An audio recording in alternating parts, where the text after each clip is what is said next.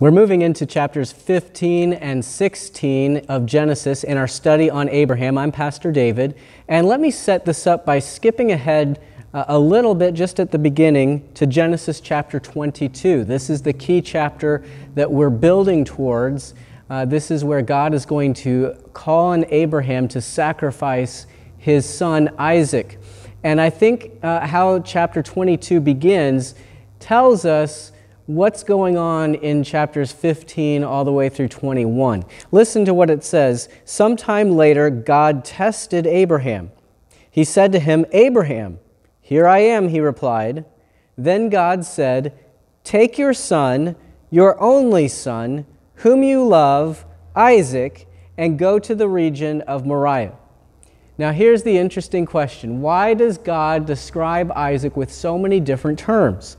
He says, take your son, your only son, whom you love, Isaac. Why not just say take Isaac or take your son? Well, because that's what chapters 15 through 21 are going to be developing. In fact, I would say that this verse in the beginning of chapter 22 is recapping these chapters.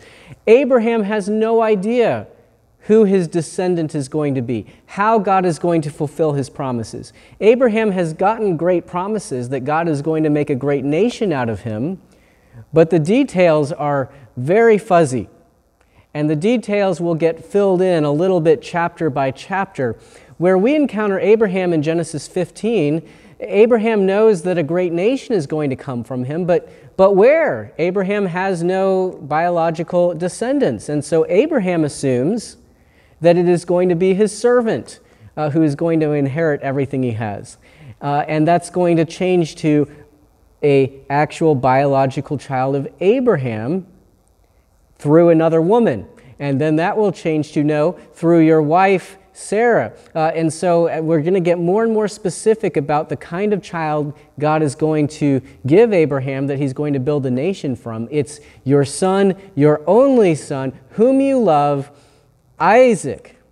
And that whole progression we're going to see in these next number of chapters as we prepare for Genesis chapter 22. For us as believers in Jesus Christ, I think we need to recognize first Abraham's great faith. He had so few details. He didn't even know, coming into Genesis 15, he was going to have a biological son. He just knew God promised a great nation was going to come from him. And he responded in faith. Now we not only know exactly how God is going to create this great nation, but we know specifically the name of the Savior, the Messiah that will come from this nation, that he would die on the cross, that he would rise from the dead, that he is going to defeat death, that he is coming again. We have so much more detail added to the promises of God, and yet we need to respond the way Abraham did. We don't yet see face to face. We don't yet have every detail filled in. We still wait from afar for the final hope of salvation to come when Jesus descends, when the trumpet sounds. And so in some ways we find ourselves in a similar situation as Abraham.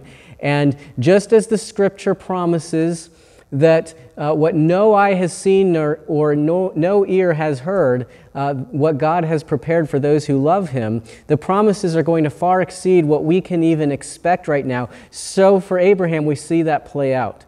That as God develops the promise and begins to fulfill the promise, it exceeds Abraham's expectations. So let's begin looking at Genesis chapter 15.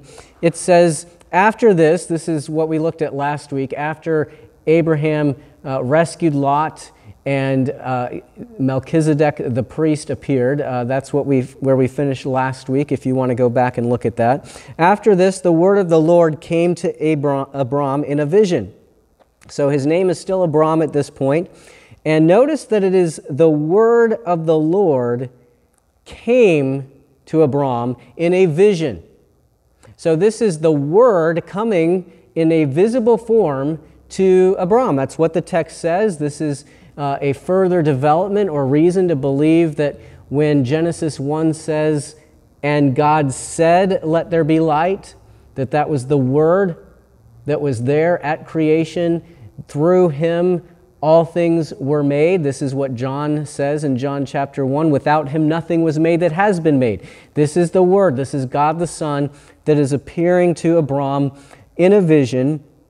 And he says, "Do not be afraid, Abram. I am your shield, your very great reward."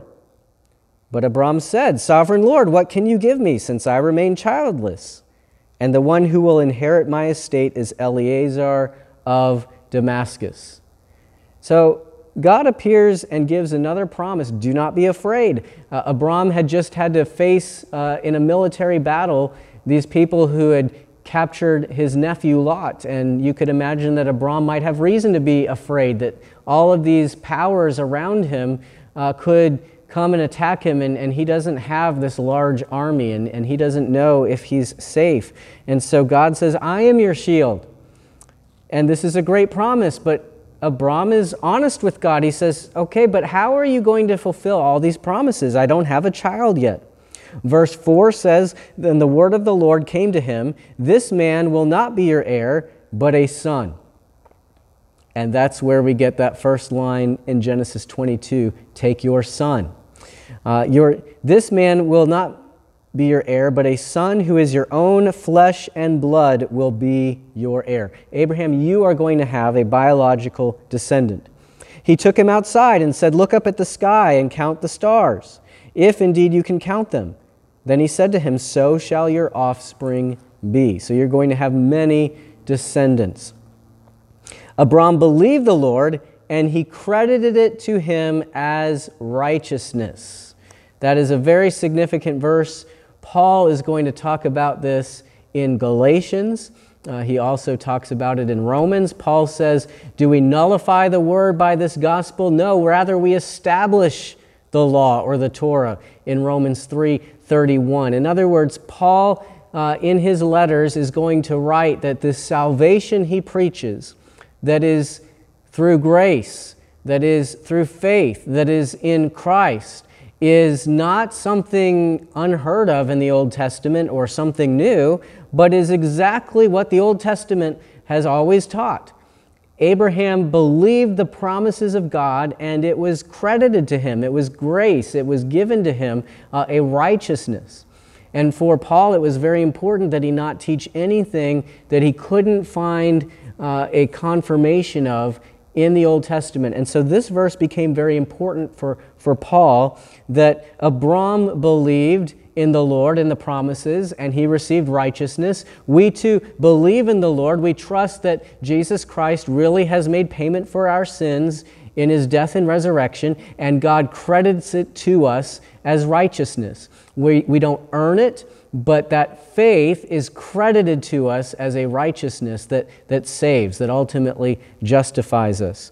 And so Abram is the first to have this kind of statement made, and therefore he is the father of all who believe, whether Jew or Gentile. Paul is going to make a significant issue of this in Galatians. He asks, when did Abram get this credit of righteousness? Was it after he was circumcised? In other words, after he became a Jew in a sense, after he received the law of circumcision? No, it was before.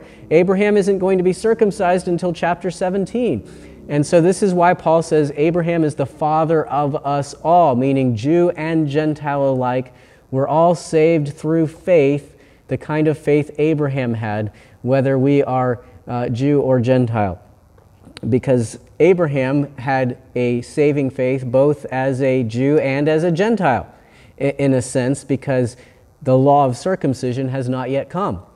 And so we'll go on. It says in verse 7, he also said to him, God, or God the Son, the Word, "I am the Lord who brought you out of Ur of the Chaldeans to give you this land to take possession of it." But Abram said, "Sovereign Lord, how can I know that I will gain possession of it?" Once again, Abram asks an honest question. God says, "I'm going to do this," and Abram says, "How can I know?" And we have to sympathize with Abram in a sense, because he does not have the scriptures. He does not know of Jesus Christ crucified on the cross. He does not have the kind of witnesses that we have to the truth of God's promises. He's only received certain promises. There's no track record for him to know about the faithfulness of God. And so he honestly asks this question, God, I want to follow you. I want to believe. Give me some basis of which I can trust you. And I think part of this interaction is why we speak of Abraham as being a friend of God. God answers his questions. God does not rebuke him for having honest questions. We too can ask honest questions. And we should ask questions if we have questions. The difference between you and I and Abraham is that those questions are already out there, have been answered. They're there for us to look at and examine.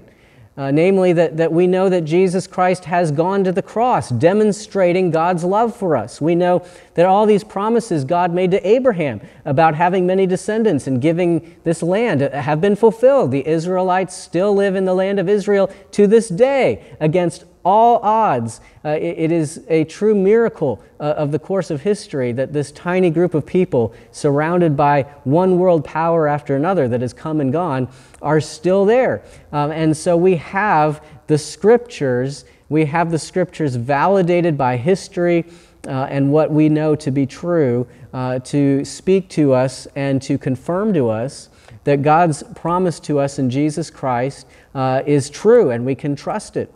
But Abraham doesn't have that at this point. So he asks about it. And the Lord said to him in verse 9, "Bring me a heifer, a goat, and a ram, each 3 years old, along with a dove and a young pigeon." Abram brought all these to him, cut them in two, and arranged the halves opposite each other. The birds, however, he did not cut in half. Then birds of prey came down on the carcasses, but Abram drove them away. All right, we have an odd description here, right? We have Abram cutting animals in half and laying them on the ground. We have birds of prey trying to come down and eat the animals, and Abram, we have to picture, according to the text, seeking to drive them away. And this is very odd to us. What's going on? Well, what's going on is Abram is first making a covenant. This was how this God Abram is encountering is going to make a solemn covenant by passing between the parts of these animal pieces. That would be bizarre to us, but this is kind of like signing a contract in an ancient culture. And the cutting of the animals and going between them signifies that it's sort of like, may this be done to whoever of us does not honor the agreement or the covenant. And notice that this is not something Abraham is committing to do something. This is God making a promise. God is going to come and pass between these animal parts to make his solemn promise to Abraham of what he is going to do. We also have birds of prey descending, trying to disrupt this event, trying to interfere and carry off the carcasses, and Abraham chasing them away, which Jewish interpretation understands to be a foreshadowing of Abraham, or the faith of Abraham, shielding the Israelites from the curses of the Torah. And many of the prayers, the Jewish prayers, reference Abraham and the favor God had on Abraham. In fact, Moses begins this tradition of appealing to God on the basis of Abraham's reward, his righteousness, God's promise to be the shield of Abraham. So one of the curses in the Torah is that if the Israelites are faithless to following the commands, that they will go into exile, that they will be conquered for a time, not entirely. God promises that he will always restore them and bring them back. But there will be death, there will be armies that come, there will be destruction, there will be going into exile when the Israelites are faithless to God's covenant. And one of the specific curses is that the birds of the air will be thick in the sky because of all the death that will occur. And so here we have Abraham already acting out, looking out for the covenant, looking out for his descendants, in a sense, acting out, scaring away these birds. This event in Jewish tradition is associated with Passover. In other words, they believe that this evening occurred on the very same day as Passover, even though the actual Passover doesn't occur for hundreds of years into the future. But the same date on the Jewish calendar would be the date that this covenant is made between God and Abraham. And it's fitting that this would happen, because listen to what happens next. Verse 12 says, "As the sun was setting, Abram fell into a deep sleep, and a thick and dreadful darkness came over him. Then the Lord said to him, 'Know for certain that for 400 years your descendants will be strangers in a country not their own, and that they will be enslaved and mistreated there. But I will punish the nation they serve as slaves, and afterward they will come out with great possessions.'" So God is telling Abraham about a future exodus, that the Israelites, his descendants, will be slaves in Egypt, that he will bring them out. "You, however, will go to your ancestors in peace and be buried at a good old age." So all of the slavery and everything will happen later on. "In the 4th generation, your descendants will come back here, for the sin of the Amorites has not yet reached its full measure. When the sun had set and darkness had fallen, a smoking firepot with a blazing torch appeared and passed between the pieces." This smoking firepot and this blazing torch represent the very presence of God. And it is indeed later at the Exodus that God will lead the Israelites out in a pillar of fire and a pillar of smoke. Notice also this event begins with a dreadful darkness coming over Abraham. The 9th plague is darkness on the land of Egypt, and then the 10th plague is that the angel of death comes and strikes the firstborn. And here we have this very visible symbol coming and passing between the dead animal parts in a similar fashion to how God will appear to the Israelites following the Exodus. God at that time will part the Red Sea for the Israelites to pass through the water. So there is a lot of imagery here connecting what God is doing this night with Passover. And so it makes sense to think that this did happen on the very day of Passover as a prophecy of what would happen in the future. And then it says in verse 18, "On that day the Lord made a covenant." And this phrase, "on that day," refers to, could be translated even to refer to a feast day or a day as Passover is called, a special time for the Lord. That's going to come up again later in Genesis, we'll see, be a significant phrase. "The Lord made a covenant with Abram on that day and said, 'To your descendants I will give this land from the Wadi of Egypt to the great river, the Euphrates.'" And this is the first time this designation of where the borders of Israel, Abraham's coming nation, would be. So we begin to see God developing the promise, adding a lot of detail, even talking about hundreds of years into the future, what's going to happen. And so God has had a plan in place for what he's doing with Abraham all along. Abraham is learning about parts of it when it is time for him to learn. As he has questions, I don't understand, how is this going to happen? God answers. And again, today we have so much more detail even than Abraham had. Chapter 16 develops the story further. It's the story of Hagar and Ishmael. It says, "Now Sarai, Abram's wife, had borne him no children, but she had an Egyptian slave named Hagar. So she said to Abram, 'The Lord has kept me from having children. Go sleep with my slave. Perhaps I can build a family through her.' Abram agreed to what Sarai said." Now, this is going to lead to problems in the next several chapters. Problems between Sarai and her maidservant Hagar. Problems between the child of Abraham and Hagar and the future child of Abraham and Sarai. And these problems we'll read about in the coming chapters tell us that what Abraham and Sarah did here is not exactly what they were supposed to do. That something about how they responded is going to create problems down the road.